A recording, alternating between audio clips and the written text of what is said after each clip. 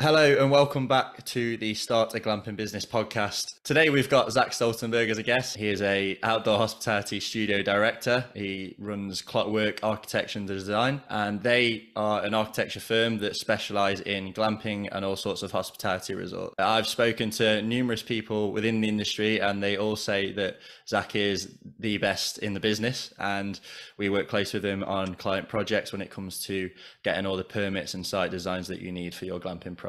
So Zach, I'll hand the floor over to you. Why don't you just introduce yourself, your backstory, how you got into the architecture industry and how you came to specialize in the glamping and hospitality industry? Sure. So as you said, I'm a licensed architect in the United States.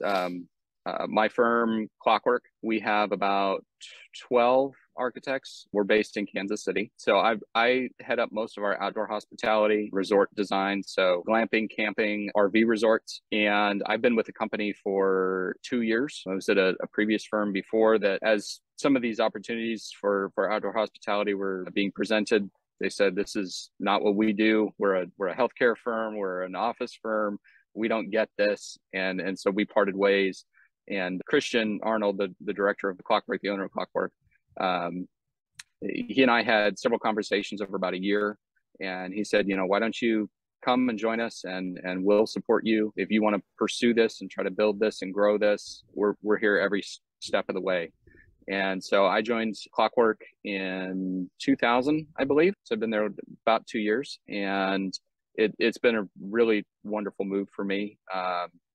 I had previously done 2 or 3 small resorts before, and really with the support of a new firm that shared the vision and saw the opportunity in outdoor hospitality. I think currently we have over 40 active projects. Some of those are in construction, some of those are in construction documents and preparing for bids and estimates. Some of those are still very early at a schematic level, but we do work all over the country. The firm, I believe we have 27 states that we are licensed in. And I'm a certificate holder as an architect, which is just a fancy title that means it's very easy for me to get licensed in any state that I'm not currently licensed in. I've been an architect for 15 years. I graduated from the University of Kansas and have my master's degree in architecture.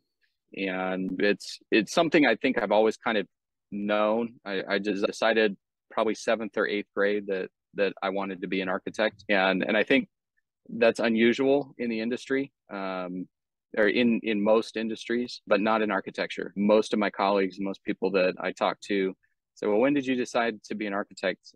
Most of them were before high school even. So I think it's, like a lot of other industries, it's a calling. It's something you're drawn to. I used to get in trouble in school because I would be doodling plans and doing drawings instead of math or English or whatever subject I was supposed to be doing, because I wasn't interested in that. I knew what I was interested in. So yeah, it's something I think I've always kind of known was my calling. On how I got into glamping and camping, I think it's like anything else, and most architects will tell you this. No one sets out to specialize in something. You do one, and you kind of learn as you're going. You do 2, and you get pretty good at it. By the time you're done your 3rd one, you got it figured out. You're kind of an expert. But I think really the key to our success and our rapid growth over the last 2 years has been in how we treat our clients and how we run our business and what our core values are. We focus very heavily on people. I've always said, I don't design buildings. I don't design resorts. I create spaces for people. And we take our client approaches very much the same way. We really don't advertise. You do a Google search, you're not going to find Clockwork as an outdoor hospitality expert. We're not doing that. Most of our growth is referral, and it's through people that we've worked with that have said, hey, we use these guys. We worked with these guys. They're incredibly talented. They're wonderful. We loved it.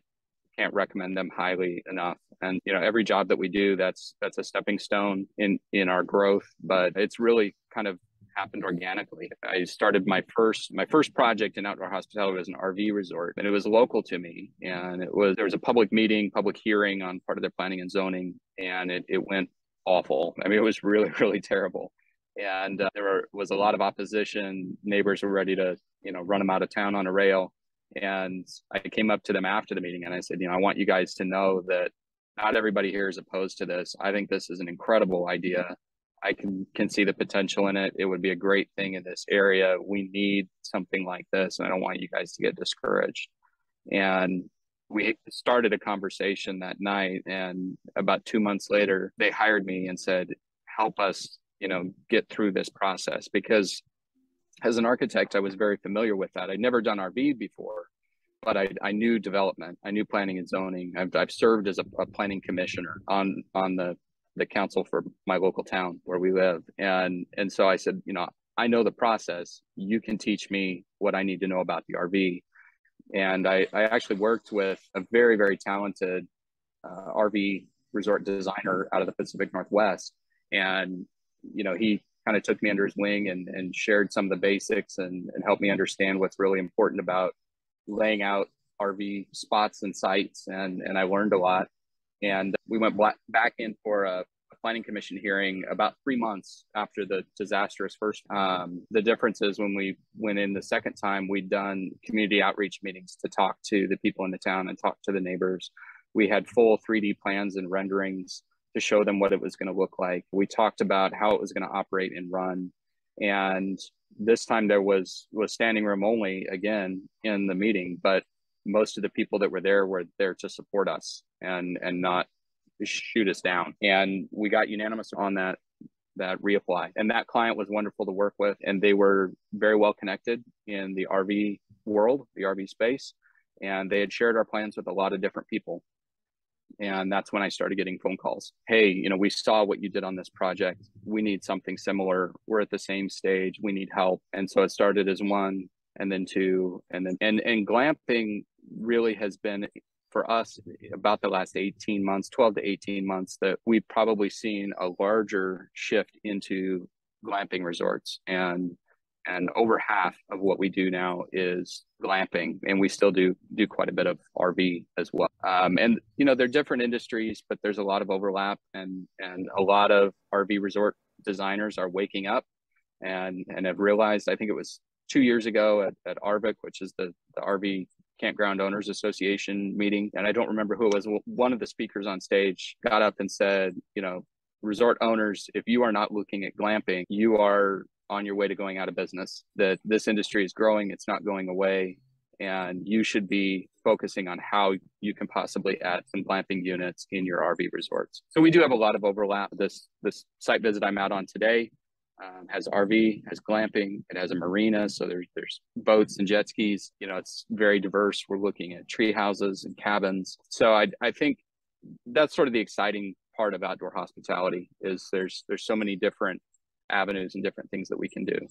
Yeah, ironically enough, I literally wrote a blog yesterday on why RV site owners and campground owners need to add glamping to their offering. So that's great timing. I'll put the link in the description. I can also vouch for you being hard to find on Google as well, because I've tried before and it's an absolute nightmare. So it's a good job you've got good word of mouth referrals.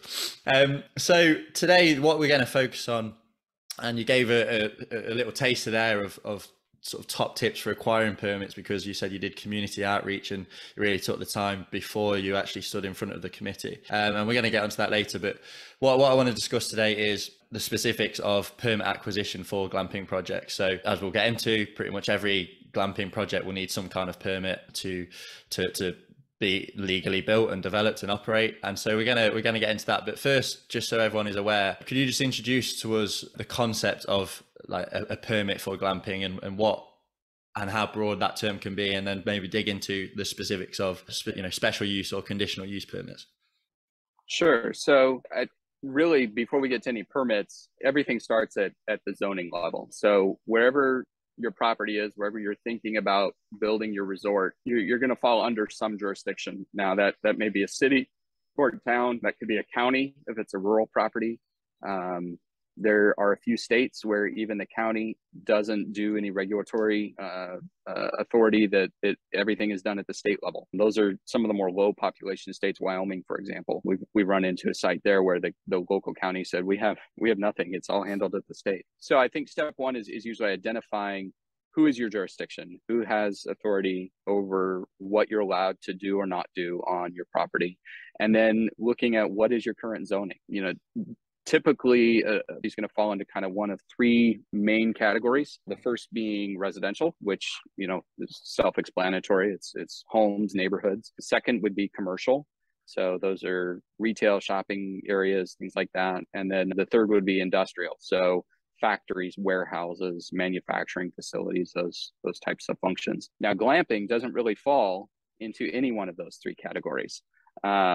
And so there's a couple different ways to look at it. But the first step is figuring out what is my existing zoning, and then what is allowed in that zoning. So, glamping, essentially, it's very similar to residential, right? It's a similar function, similar use. And so glamping may very well be allowed in a residential area. With the rise of Airbnb and sort of online nightly rentals, a lot of jurisdictions are starting to regulate that a little bit more. And one of the spinoffs of that is that glamping is kind of treated similar to that, right? It's a room for rent for the night. And so in some jurisdictions, they look at it and classify it as commercial. It would be treated just like a hotel, which isn't always a good thing, because that brings with it additional building code requirements, additional development requirements, additional studies on your site. It's a much more involved process to go to a commercial project. And so there's an in-between piece where it's not necessarily a by right use under residential, whereas under commercial, you'd be allowed to do glamping no problem. And that's where you get into what you mentioned earlier, a conditional use permit or a special use permit. So that's a process that allows functions that normally would not be a by right use. Maybe I should explain that term a little bit too. So a use that is by right is a use that under your existing zoning, you don't need any additional permission to do. So if I'm zoned residential and I want to build a single family home, I don't have to go through planning and zoning to get approval to do that. That's an allowable use by right under my current zoning. And so the special use permit or conditional use permit is a way to say, you know what, this isn't technically residential, but we don't see a conflict with it occurring in a residential area. So examples of this might be someone that has an in-home daycare center or a small business that they operate out of their garage or their basement. Those are not necessarily by right uses in a residential area, but it doesn't really have a negative impact on the area. It doesn't have a negative impact on property values. It's something that, people can do. And so there's a process with most jurisdictions where you're still going to go before a planning and zoning committee. You're going to say, this is what we want to do. This is what it's going to look like. This is how it's going to operate. And then they approve a special use permit or a conditional use permit that allows you to do that thing in the area that you're zoned currently. And what that is or what those requirements are is going to be different in every jurisdiction. So step 2 would be to reach out to your local officials. Most of them are very knowledgeable. They're very easy to talk to. When we start a project, one of my first steps always is to contact the local jurisdiction, the building officials, the planning and zoning director, the community development director, whoever that is that oversees that process, and set up a meeting with them. And a lot of times we try to do those in person, especially if we're going out to visit the site. We try to meet with the city officials as well. And so that would be a second step is to meet with your official and say, this is what we'd like to do. This is the property we're at. What does this look like? What is the process going to look like? What do we need to do for that? And they'll usually give you kind of a roadmap for where you need to go. Now, the third piece, and maybe this goes between 1 and 2, or maybe goes after, I would say is to seek out a professional. I won't say that you can't do this on your own. There's plenty of glamping resorts, beautiful glamping resorts all around this country that are run by, a husband, wife, or a couple that did it all on their own. And you absolutely can. A lot of times, though, that takes a much longer time period, much longer process to go about doing that. I'm actually working with some clients in Georgia right now. We've been on their project since about February or March this year. We took it over, and they had been trying to do it on their own for 2 years previous to that. And so we've been able to get them to a permit in 6 months after they've waited for 2 years since they started trying to navigate this process with their county. So step 3, I would say, is seek out professionals, people that know the industry, people that can help you navigate that process. And because getting through your permits, that's just step 1. After that, there's the real hard work. That's when it begins. A couple of other things under permits that I would add, depending on your site, sometimes there are environmental impacts that have to be looked at. You may need environmental studies looking at utilities on your site. Not all sites have available utilities. So whether you have a connection for sewer or whether you're looking at doing a septic on the site, are you allowed to do that? What is the process for that? A lot of times before they will consider something, even at the planning and zoning level, they want to make sure that some of those other things are in place. And so you may have to get additional permits for utilities or land disturbance, or if you have wetlands or protected areas on your property. And some of that, again, meeting with your local jurisdiction, they can give you kind of a heads up on, hey, I think some of these might be issues for you or things you want to check into. So let's focus in on the conditional or special use permit. What's the roadmap for that generally? Obviously, it varies from county to county and state to state, but what would be a typical process for acquiring a special use permit for a glamping project? So typically they're going to want a site, which is part of what we do. And that's, showing a map essentially of where the lot or where the property is, and then what you want to do with it. So where are your buildings, where are your roads, and they're going to review that based on a couple of different, parameters, code related and otherwise.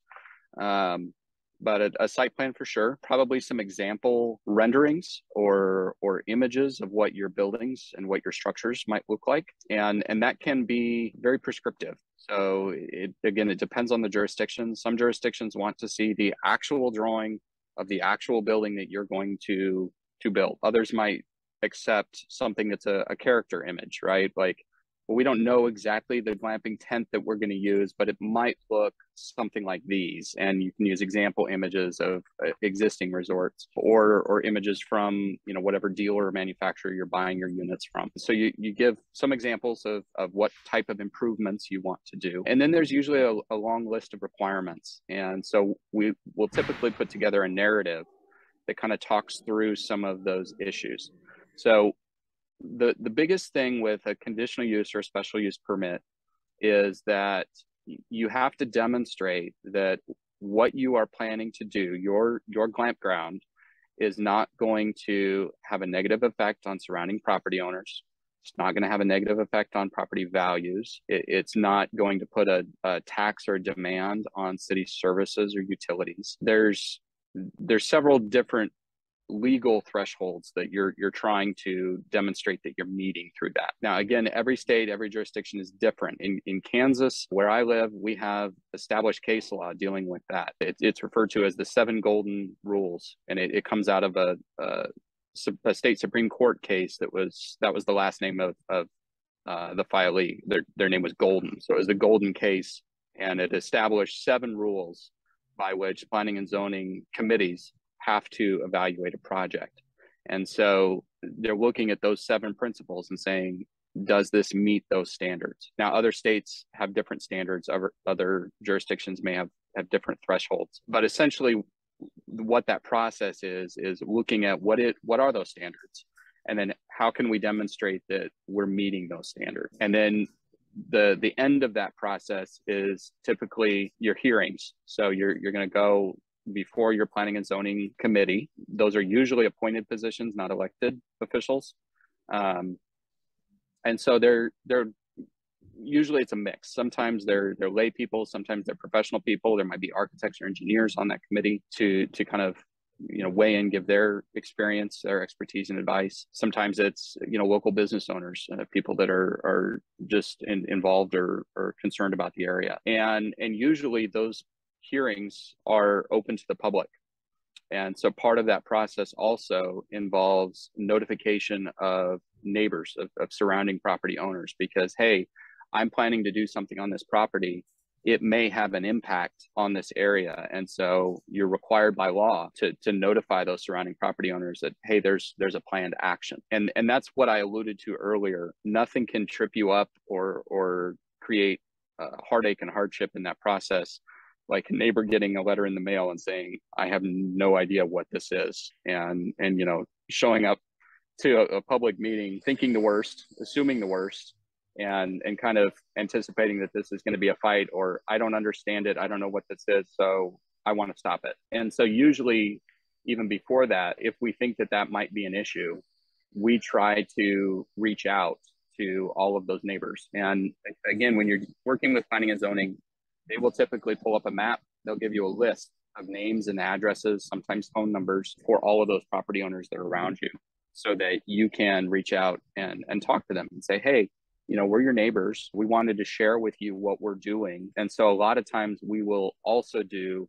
what we call community engagement meetings. We've done those digital, we've done them on Zoom or Google Meets. We've done those in person, where we'll rent out a facility and we'll bring in food and drinks, and we'll have a big PowerPoint presentation up on a projector to share with everyone what we're doing. It also gives them an opportunity to ask questions. So if there are things that they're concerned about, or we know might be an issue for them, we make sure that we listen.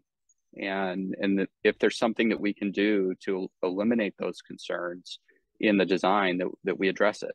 A couple of examples, neighbors worried about guests trespassing, right?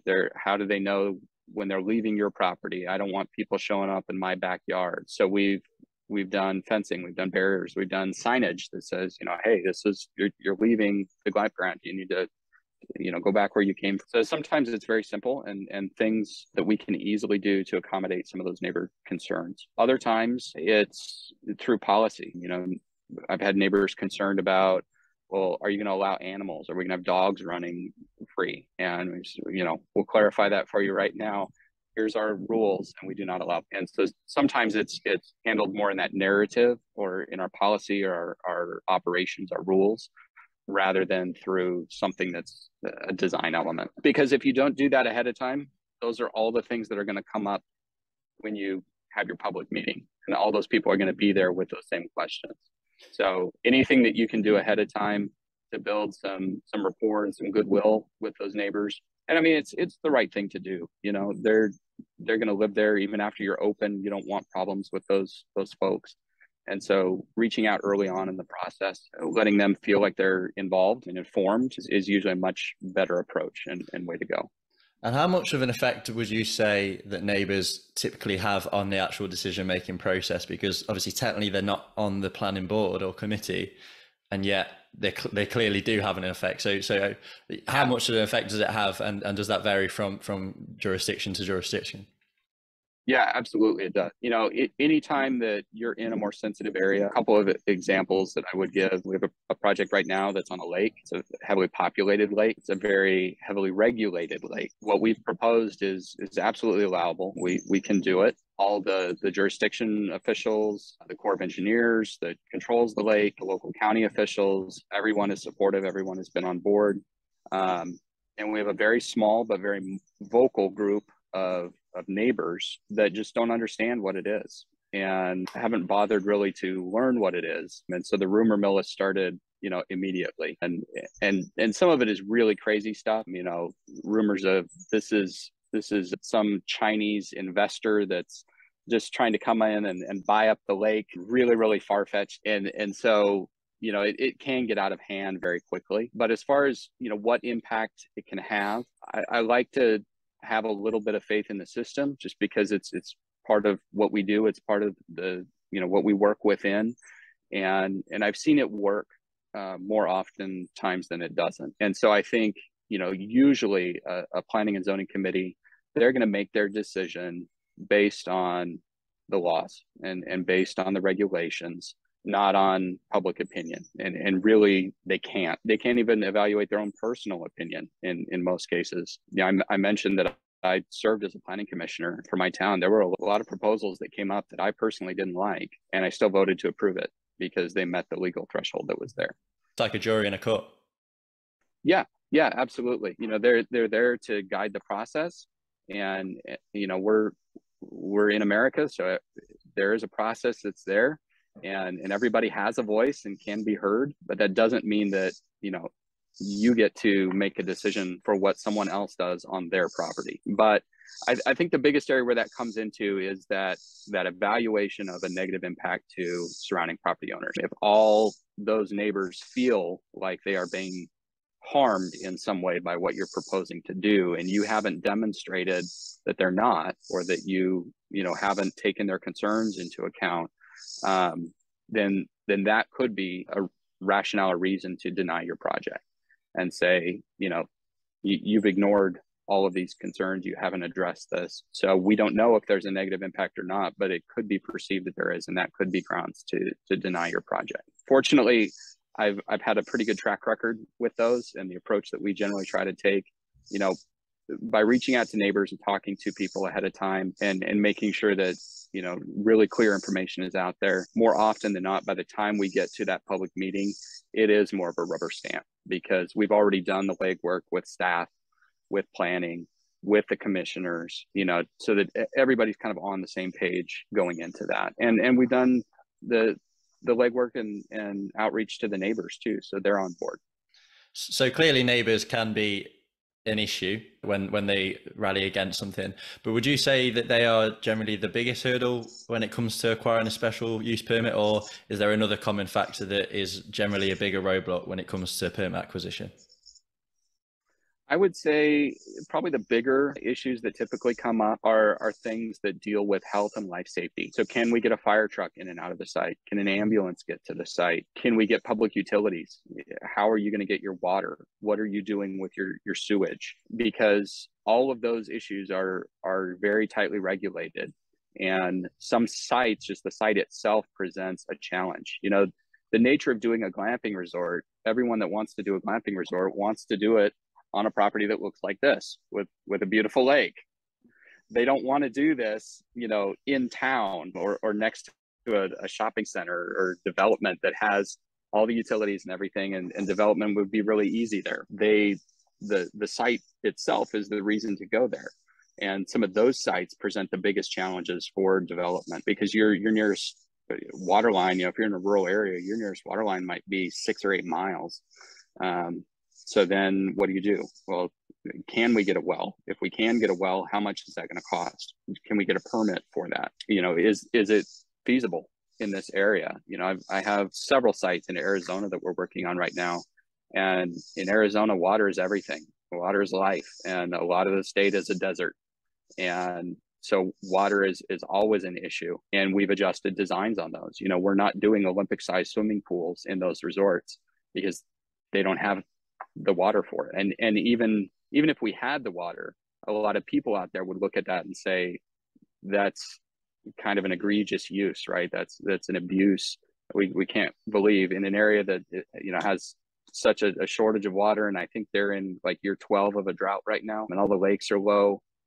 Somebody even coming in and presenting that, it appears as though you're just out of touch. You're insensitive to the importance of that issue in that part of the country. So a lot of times those things end up being bigger hurdles just because of the process. It might take 6 months to a year to get permits to do some of that type of work. Another big hurdle, big challenge is the environmental side. We have a beautiful property in Maryland that we finished up schematic design on a few months ago. It looks out onto the Chesapeake Bay. It's absolutely breathtakingly gorgeous, but about a third of the site is a wetland, and we can't touch it. We can't do anything with it. There can be no redevelopment of it. They don't even allow mitigation of it. So it's a challenge. When we went in at the beginning, we knew what that hurdle was. We knew that was going to be an issue. And so we adjusted our design to account for it and try to hit a profitable number of units without using that part of the property. And what's some general advice outside of neighborly outreach that you would recommend for anyone looking to acquire a permit that can be commonly applied regardless of the jurisdiction? Honestly, I think the best general advice would be just education. Equip yourself, be your own expert and your own advocate, that when people ask you questions, know the answer. Or if you don't know the answer, know where you need to go to look to find that answer, and then follow up with that person. I think when you go into a planning and zoning hearing, or you're applying for those permits and they're asking those questions, being prepared and being ready and having the answers really helps you improve your chances. When they've asked you the fourth question in a row and you say, well, I don't know, that it's not going to bode well for your chances of getting an approval. So yeah, just really being an expert and knowing everything about your resort and what you want to do. And if you're not, having those people there with you so that they can speak on your behalf. Okay, now we've been speaking for, I don't know, half an hour, 40 minutes now. And even though you have 100% provided a lot of really, really valuable content, we have been talking about legislation and permits and, quite frankly, the boring stuff. Yeah, exactly. I didn't want to say it because it's our livelihoods, but it's true. It's probably boring. So now we're going to, for the listeners to add a bit of more of an interest towards the end of the episode, I want to talk about something more fun, which is you've obviously worked on a lot of glamping resorts and also all kinds of hospitality resorts. And I'm sure you've seen some really cool features or ideas on those plans. So I want to hear you talk about the coolest or the best, the one that makes the most business sense, like some kind of feature or idea that you've seen that was really cool and stands out and that our listeners might be interested in, even if it's just knowing about or even applying to their own project. Well, I would say, I think I'm going to answer the question a little bit different. So, when we start a design for a site, absolutely everything that we do from day one clear through the finish end is driven by guest experience. One of the things that makes glamping and outdoor hospitality unique is that it's not just an accommodation, right? If somebody just wants a room for the night, they could stay at a Marriott or a Hilton a lot cheaper than they're going to stay at any glamping resort. And so why do people make the decision that they want to come and they're looking for a different experience? And that guest experience is integral. It's should be at the core of every decision, every design that you do. And thinking about what is that like? And then how does that influence your design? So a couple of examples that I would give, we have some properties that are in historic areas, and the area has a lot of history. We've worked with a client. It's a beautiful property just a couple miles from the Gettysburg battlefield in Pennsylvania. And when we looked at that site, I mean, it would have been preposterous for us to go in and design some uber modern, edgy type resort, right? That's not what's in that area. And so I would say, some of the best designs, I think, are things that are drawn from the site itself or from the area itself. And so on that one, obviously heavy Civil War influence. We borrowed largely from the local vernacular architecture for the area. The glamping tents that we're doing there will be kind of styled and themed like the old Civil War, little rectangular canvas tents, because people that are coming to that area are coming there for that. They're coming to visit the battlefield. They want to see the history. They want to do that. And so trying to craft that guest experience for something that's really appropriate to that site, it has been really unique and interesting. We have a property that's on the Oregon Trail, and we immediately said, well, we have to do wagons here. And I called Jason from Conestoga Wagon Company, the best manufacturer in the entire country. I think Jason's got over 500 wagons out there right now, knows his stuff, is building the best units. And I said, what could we do? And having really good relationships with a lot of these vendors and these manufacturers, a lot of times we get to do some custom things. Could we do this? Could we do that? He and I were talking, I think he's got a new product coming out that's a beer wagon. So all the coolers and everything are on board.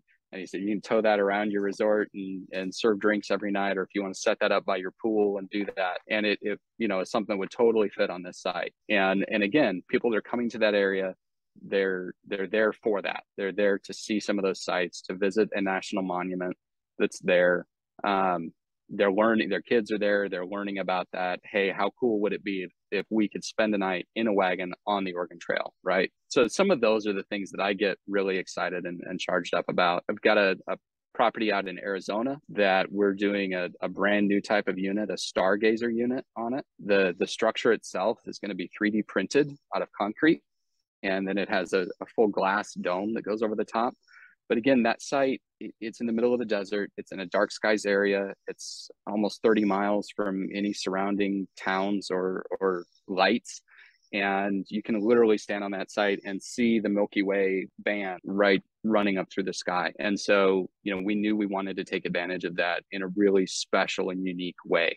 And so developing a new glamping unit that puts a bed up under a glass dome that you're staring at the stars and the dark skies, all through the resort, all the lighting, everything is directed down to the ground, and taking advantage of that. Those are the things that I get the most excited about. Also, anything that's a specific site feature. We have a resort in Georgia right now that's on Lookout Mountain in Georgia. The site sits literally perched on the edge of the mountain. And so we have glamping units that hang out over the edge. The deck hangs over the edge. And we did some fun design things, right? We put cargo nets into the decking so people can literally, hang out, chill with some pillows and blankets in the cargo net, and you're suspended out over the edge of the mountain. We have some really interesting and massive rock outcroppings on that property. And there were two rocks, one kind of leaned in and the other was a little bit shorter, kind of leaned the other way. And we've designed a patio space in between there, and we're going to uplight all the rocks. We've got a projector set up where they can show movies projected on the side of the rock. The gray granite reflects really well. So, things that are site specific, and that's really one of the things that's most fun to me. That's why we always try to do a site visit early on in the process, is to look at what can we draw from the site? Are there design cues that are here? How can we take advantage of some of the best features here? How can we work with nature? Most glamping resorts, we're not bringing bulldozers in and clearing all the trees. We want to keep that look and feel there.